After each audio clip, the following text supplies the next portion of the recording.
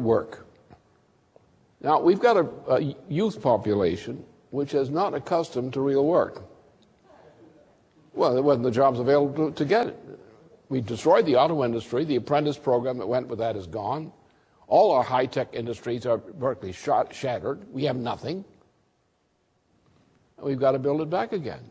Therefore, we have to take a number of things that we can do which will recreate the kind of industrial agricultural potential which we formerly had, which we've lost.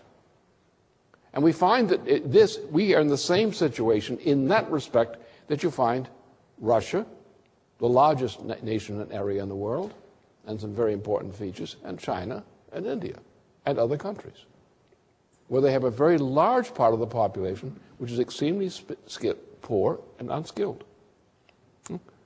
Now, therefore, if we're going to have a future for humanity, we have to solve that problem. And we have to do it in our own country as part of that. We have a shortage of development of sources of certain essential raw materials. We're going to have to build a system of cooperation to solve that problem. Russia, for example, in the north of Russia, in Siberia, has one of those areas of the world where there's a great concentration of mineral wealth. But it's a tundra area. It's an Arctic area, like northern Canada, which is a similar kind of area, like Alaska. You can't just go up there, as they do in Africa, and just steal the raw materials and walk away with it and put it on a boat and ship it someplace else. No, you have to develop the area. You have to develop the production, which means you have to put people there. You have to build residences there under those kinds of conditions. We can do that. We have to build the industries which will not only extract raw materials which are needed, but which will develop them into a semi-finished product for application. We therefore have to take the nations, areas of the world where we have dense populations, where there's inadequate development. We're going to have to produce the raw materials development program which will solve the problem for them. So this kind of cooperation among nations, which means long-term capital investment, we're talking about 50-year, 100-year kinds of investment. This is what we need. And this, in 3 or 4 generations, we can change this planet to reach certain objectives which are within our reach under those conditions. So we can unite the world on the basis of we are going to have a division of labor among respectively sovereign nation states. And how are we going to do it? Well, we're not going to have a monetary system. Monetary systems have to be canceled. And you do that by canceling all the worthless debt around. You put like you go into a bank. You go into a bank under Glass-Steagall. You find there are a lot of bad assets in that bank, a lot of bad obligations. And you have the auditors come in for reorganization under Glass-Steagall or similar law, the way Roosevelt did in the original Glass-Steagall operation. And you say, that crap, forget it, it's gone. Get rid of the monetary system, take the IMF and everything resembling it, and bury it. Take the City of London and bury it. Get rid of it. We're thinking ahead. We're not thinking about what we're going to get tomorrow. We're thinking about what our people are going to have 2 or 3 generations ahead. And we're thinking about the purpose in life which we're giving to young people today who are coming out of adolescence. The purpose in life for them. When they ask themselves, to what purpose am I living? Am I living to my satisfaction? Am I an animal? Or am I living for the sake of my coming generations? Am I living for the joy of my old age? Am I living to do the things that will give me joy in my old age? They will take a grandfather will tell his grandson, I helped build that, and here's what you're going to do in your time. It's that force of imagination. When that becomes the policy of nations, to develop the imagination in this way, the scientific imagination, the cultural imagination, where do we want to go? What do we want to promise to our grandchildren and their grandchildren? What do we expect as goals that we think we can realize in this term of life? How do we have to educate our people? What do we have to do now? to give a meaning to life. Not a sense, I mean, are we animals that we just eat and have pleasure from one moment to the other? Or are we people who are thinking about humanity, about future generations, are thinking about what we owe to past generations and what we owe to future generations? Do our lives have meaning? Do they have purpose? Or are we just simply silly pleasure seekers or something, entertainment seekers?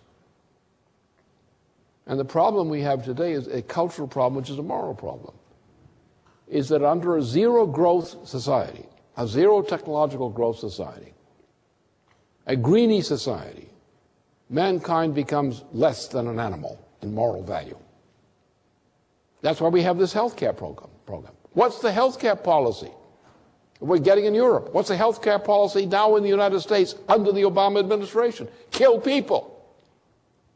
Reduce the number of people by cutting down the means of life.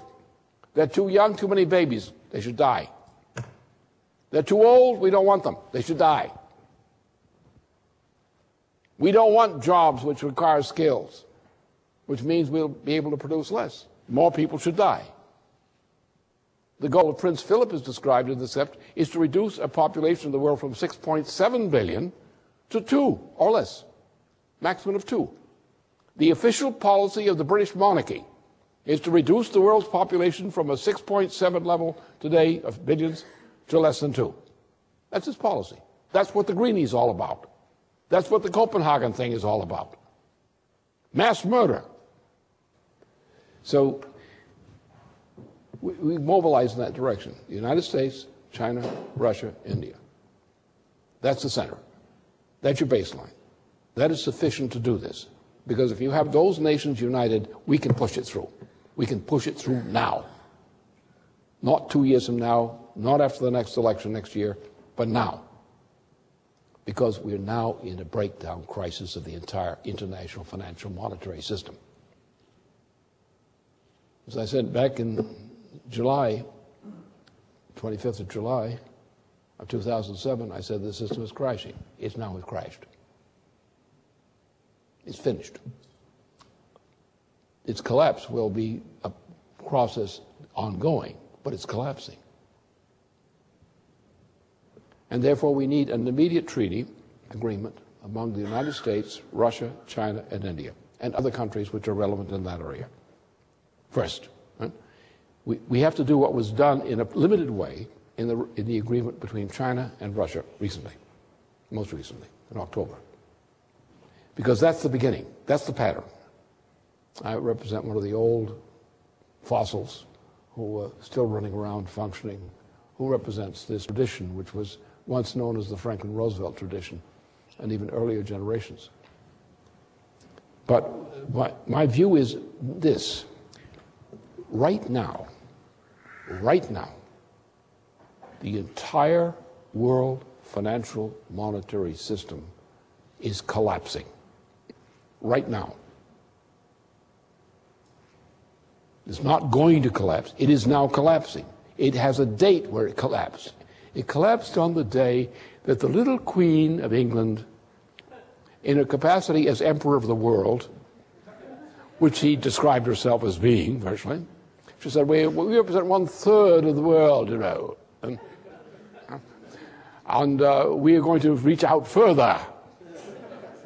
We're going to run the world from places such as Dubai, no doubt.